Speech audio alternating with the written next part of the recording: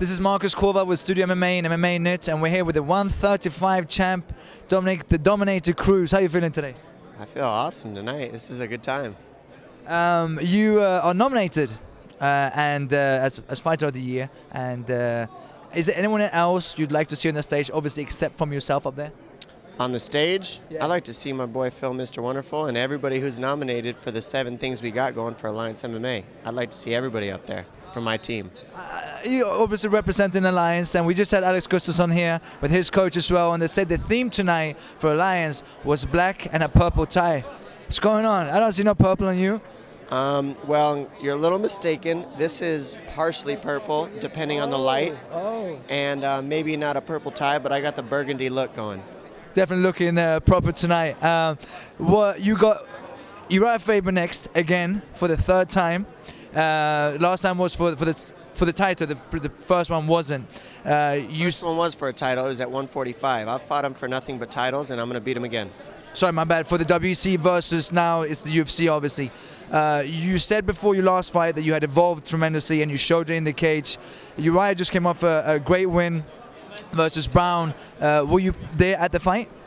He fought Brian Bowles, and I was not at the fight. I was at home watching it on TV because personally in a fight like that I like to sit back and watch the fight on TV. I can hear all the commentary, I can watch things in slow-mo, I can watch the replays. I don't have to deal with anybody, I don't have to deal with anything except watching the fight, studying, and seeing how he composes himself. It was an awesome fight. He went out there and did exactly what he needed to do.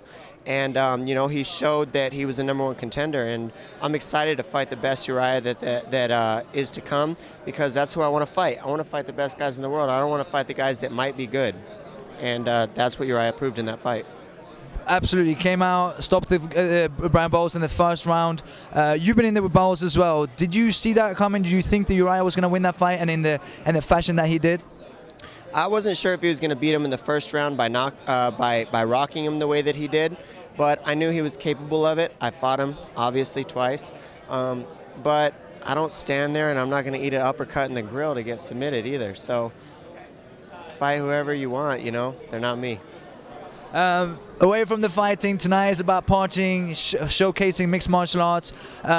You got some great names up there. You obviously a champion yourself. When you started mixed martial arts, did you foresee all this? The red carpet, the cameras, the light? When I started mixed martial arts, this is the last thing I pictured, to be honest. All I could do was hope when I started mixed martial arts, because, you know, I was making negative money to fight in the beginning of my career. So all I could do was hope, pray, and leave it in God's hands, and God has done nothing but bless me, and now look at where I'm at. Thank you, God. Looking great. Thank you very much, Dominick. Looking forward to seeing you again in the cage. Thank you, sir. Thank you.